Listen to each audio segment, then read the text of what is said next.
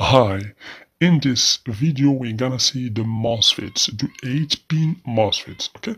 So as you can see here, basically the 8-pin MOSFETs, as you can see, contain 3 pins for source. As you can see here, these 3 pins are connected together to the ground. As you can see here, we have the path here to the ground. This is the gate, okay?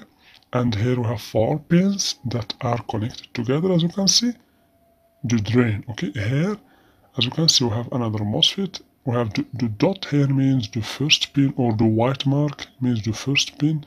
So the 3 pins, the first pin, second and third is the source, the fourth is the gate, and the other fourth, I mean 5, 6, 7, 8 is for the drain.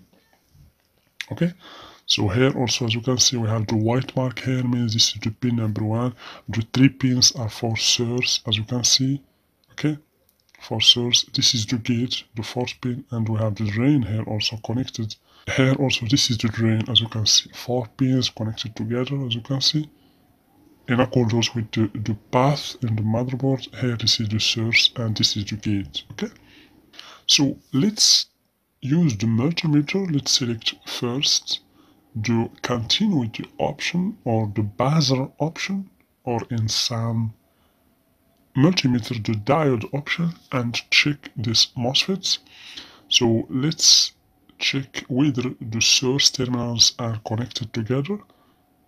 Okay, so let's check first the continuity. This is the drain, as you can see, the 4 terminals should be connected together, as you can see. Let's check these 3 leads. This is source. Also, these 3 leads should be connected together, as you can see. Okay,